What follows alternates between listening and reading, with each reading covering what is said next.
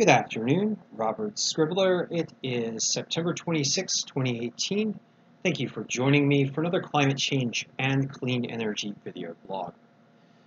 Now for this segment, I am going to talk about a new study that has made some conclusions or produced some findings about the Southern Ocean, namely that the observed warming that we have seen in the Southern Ocean has been primarily driven by increasing atmospheric greenhouse gases, such as carbon dioxide, related to fossil fuel burning, and secondarily due to ozone depletion near the pole.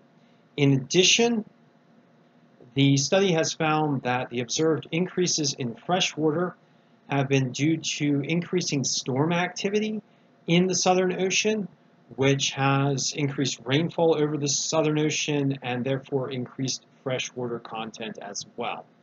The study has not found a conclusive fingerprint to increasing Antarctic melt resulting in increased freshwater content, but scientists note that increased freshwater content is likely to occur if fossil fuel burning emissions continue and Antarctic melt continues to accelerate. Before I get into some bits and pieces related to this new nature study, I'd like to talk to you a bit about the Southern Ocean in general. Now, the region researched includes the area in the Southern Hemisphere between the latitude lines of 30 degrees south latitude and 60 degrees south latitude.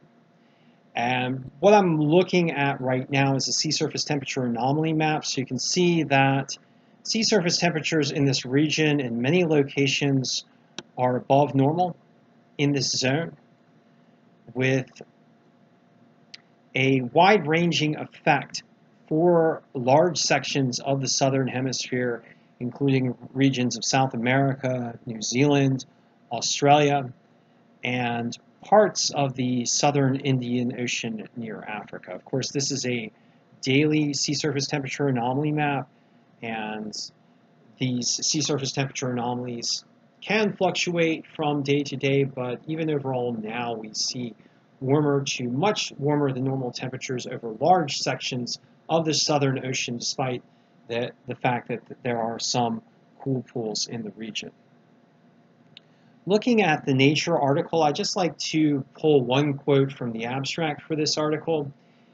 And the study used Argo floats and floats at varying depths within the Southern Ocean to measure temperature and salinity in order to gain the information for the study. And the study notes that using a detection and attribution analysis, we show that the observed changes are inconsistent with the internal variability or the response to natural forcing alone. Rather, the observed changes are primarily attributable to human-induced greenhouse gas increases with a secondary role for stratospheric ozone depletion. So what that basically means is that the observed warming in the Southern Ocean has been fingerprinted primarily to increase atmospheric greenhouse gases from sources such as primarily through fossil fuel burning, but also a secondary signal has been detected as a result of stratospheric ozone depletion, which is strongest over the South Pole of the Earth system. So the two primary drivers of warming of the Southern Ocean system are human-induced, and the primary inducer is increased atmospheric greenhouse gases in the Earth system, primarily from fossil fuel burning. I'm going to go ahead and show you some images. This image showing the increase in temperature at a depth of 0 to 2,000 meters in the Southern Ocean, as well as the overall decrease in salinity at the same depths through the time period in which temperature and salinity were observed. Looking at another set of images, we see similar changes to the Southern Ocean system with increasing temperatures throughout most depths of the Southern Ocean, as well as decreasing salinity throughout most depths. I'd like to also call your attention to some quotes that were provided by an article by Sabrina Schenkman over at Inside Climate News. I just want to pull some quotes from some scientists related to the study.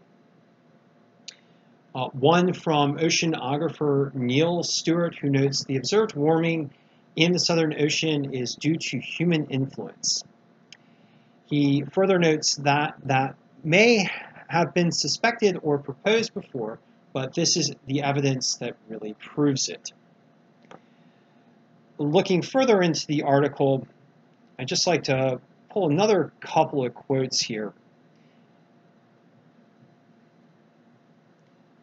Actually, I'd just like to pull one more quote here from a scientist, David Wilson, who notes that if we wish to avoid the worst consequences of human-caused climate change, and you can think this can have effects on coastal regions, agriculture, island nations, clearly we need to make efforts to change our behavior patterns and decarbonize the economy.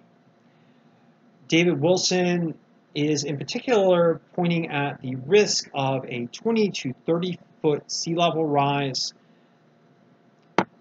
when looking back at previous climates, particularly the Eemian, about 125,000 years ago, when sea levels were about 20 to 30 feet higher and temperatures were in the range between 1 and 2 degrees Celsius above baseline Holocene averages, and we are entering that range now. So the observed warming in the Southern Ocean can have enormous consequences for glaciers in the region of Antarctica, in particular the most vulnerable glaciers. And this warming in the Southern Ocean also tends to telegraph beneath the surface and move in toward a number of glaciers surrounding the Antarctic system, particularly in the edge zones. And these glaciers contain massive amounts of water that could be released on rather short timescales as the Earth warms and as more heat gets projected into the ocean system and comes into contact with glaciers. So a new context provided by a recent set of scientific research showing that Southern Ocean warming is being driven primarily by human-caused climate change, and which is in itself primarily driven by increases in atmospheric greenhouse gases, which is itself driven by fossil fuel burning. A bit of a landmark article here, fingerprinting changes in the Southern Ocean to human-caused climate change. I encourage you to take a look at it. I will be providing links. Thank you for joining me, and I'll be chatting with you soon.